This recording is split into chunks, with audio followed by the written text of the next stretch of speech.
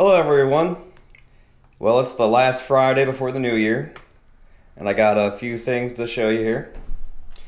This is the last bag of black morel sawdust spawn I have. I've let it grow for about 3.5 months. It was made on September the 13th. You can see I let this one not go into the ground because I had this nice big sclerotia on it I wanted to get out and examine. You can see right there. And this is one of the bags that I didn't mix up. You can see all the growth on the side of it where the grain was. Not a whole lot of other large sclerotia in there that I can see against the plastic. You can see some more right here and such. And again, the unmixed bags didn't do as well. But I like that I made that one big one so we can examine it. Also, too, here's one of the original Petri dishes I did. You can see it's actually gone all moldy with green mold because the agar eventually dried out. And then once it dried out, mold could overtake the morel mushroom mycelium. But these jars that I made with liquid culture, if you remember, I still have them now. They're like a little crazy microclimate in there. Still has a little bit of water in it. But you can see all the different styles of the morel mycelium growing. They're all stretched and reaching up into the air, trying to find new growth, but they'll never find it, of course. That's why it has a fuzzy look to it. Here's one that pretty much got all the water off the bottom sucked out. Of course, no morel primordia growing in these.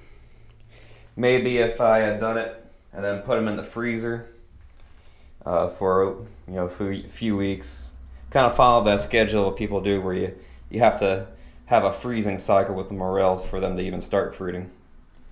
And of course people have done that on Petri dishes. It's just never gone past the small primordia stage.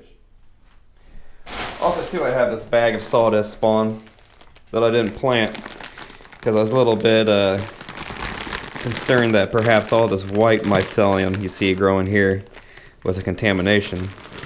Although I haven't seen any mold from it, and it could just be the one of the varieties of the morel mycelium.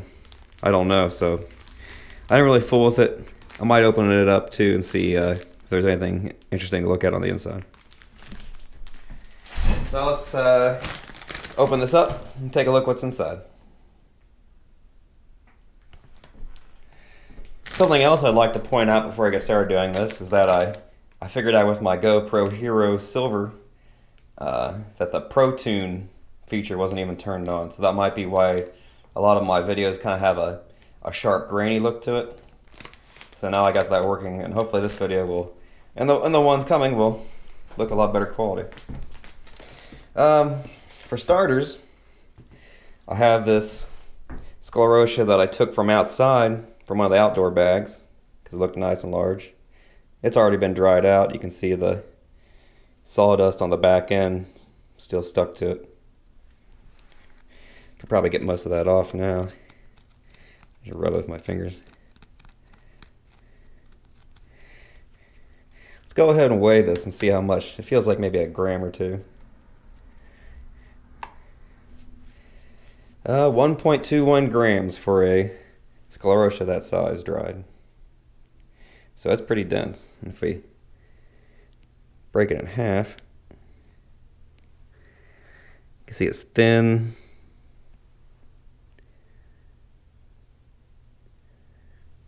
Same color through the inside. Has maybe a little bit of a light nutty scent to it. Most sclerotia has kind of a nutty odor and flavor. Slide this out.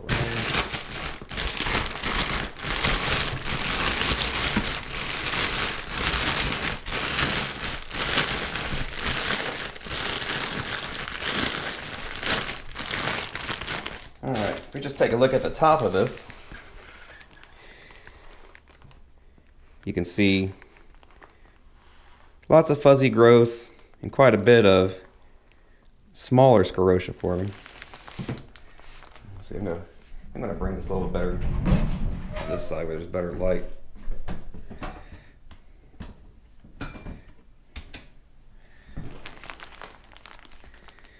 Yeah, see if you can see in there.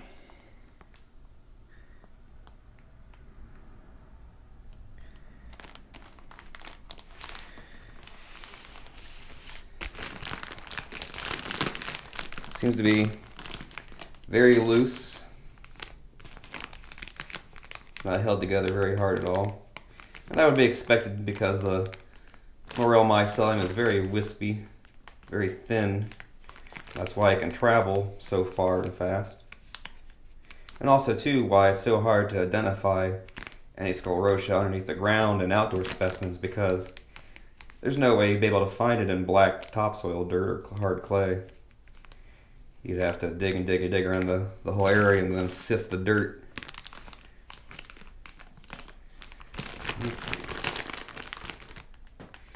Feels kind of weird. It's kind of squishy and fuzzy at the same time, but not like a mold. It actually has some texture to it. See that there? There's all those little dots you see are little mini sclerotias.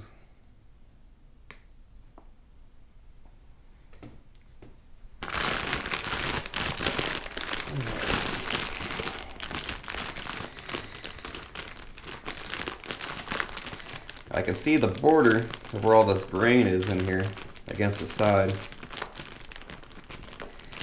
where it meets the sawdust. It looks like the interior is pretty much like the top of it. Still some microsclerotia in there. Nothing large.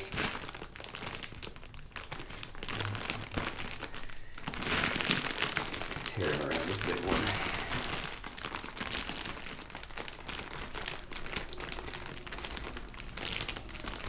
There we are.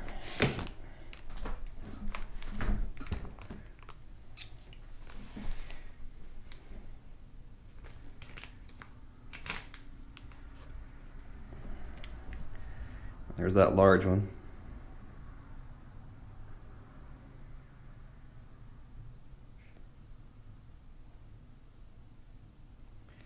Looks like it's about 2.5 to 3 centimeters in length. Small ones off to the side of it.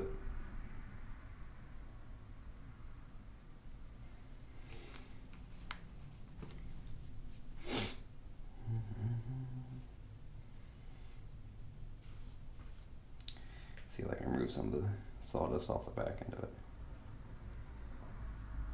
And this one's actually thinner than the one I brought from the outside. It's real thin.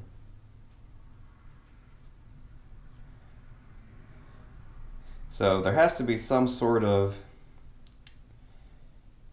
natural function of the sclerotia getting large when they meet a border like plastic or concrete or a rock or something like that. Maybe because the mushroom knows that when it's up against something solid like that, that usually means there is a wind break, and an area of higher moisture and lower wind that's going to allow the mushroom to grow better. Like maybe the side of a building or a tree, crotch of a tree root or something. You see, this one's very thin.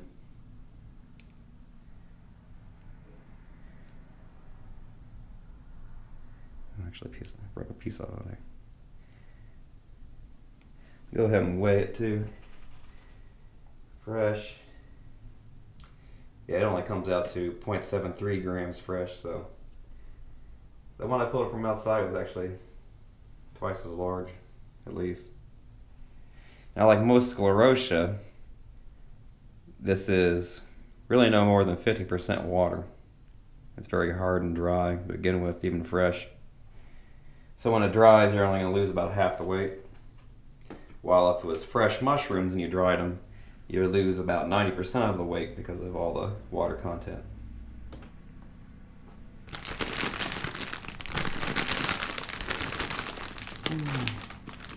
I wonder if I can find any. I wonder if I can find any large ones on the inside. That'd be nice, but I don't think it's gonna happen.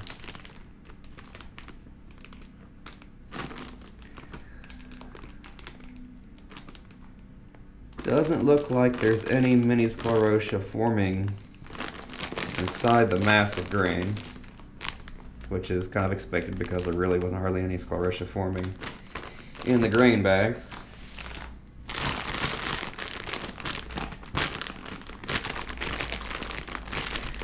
Any other large one on the outside? You know, I never really checked the bottom of this either. Yeah, there's a decent sized one on the bottom. Still very thin though.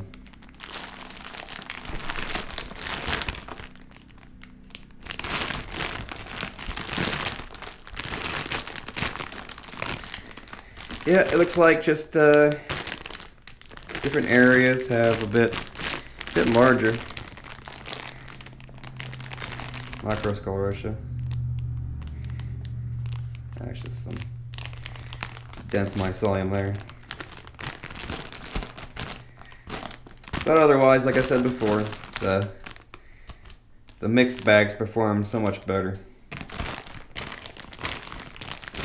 Yeah, I think that's all I'm gonna find. Alright, well,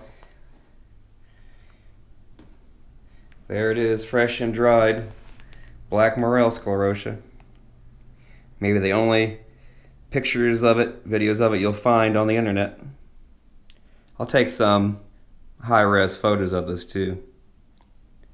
I'll have one of my friends has a good S7 phone with a good camera on it.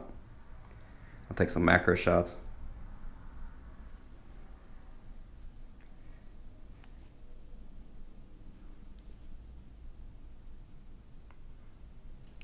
Alright, well that does it for this video, guys. Stay tuned. I'll probably be posting more pottery videos. And probably come around, I'm thinking, March of next year is when we'll start seeing some more king oyster videos being made. And I'm pretty sure I'm going to go the case grain route, because the last video you saw where about an inch of vermiculite had 2 of the blocks producing pretty well. So a little bit of deformities there, but you know, that could have been the strain. And everything I'm doing is going to be started from spores too. So thanks for tuning in, and I'll see you guys next time. Bye bye.